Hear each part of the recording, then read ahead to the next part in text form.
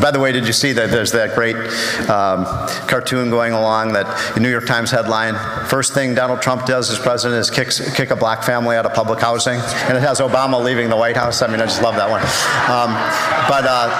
It's just a great one. So, you know, that is a joke I always made about, you know, Obama lives in, you know, the president lives in public housing, but I didn't mean it like a black person did. I just meant that, you know,